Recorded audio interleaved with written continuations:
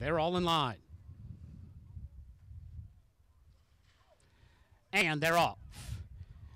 Good start for Manifest Destiny. Shiraz on the stand side. Now Sailing Home moves up, and Harlan's Quest is fast down along the inside with 1 lap to go. So it's Harlan's Quest just the leader, and Sailing Home go run with him as they make their way into the turn. Adonis Creed rides the rails into third. Convict Pike is between runners, and Manifest Destiny is 3 wide and only 3 lengths off the lead. And the trailing threesome right now, Major Key, Master Plan, and Shiraz, who's 3 wide and last. A very compact field takes him to the backstretch. 24-2 was the opening quarter mile. It's Harlan's Quest just the leader, and Sailing Home is right there pressing from between runners. Manifest Destiny only a half a length away in third and in the clear for the run up the backstretch. Shiraz has moved all the way up to a joint fourth outside Convict Pike. Adonis Creed down along the fence has 3.5 lengths to make up and has a wall of runners in front of him. Then we come to Master Plan, and dropping out of contention right now, or dropping near the back of the pack, Major Key. Half mile was 48-2, and they run for the far turn,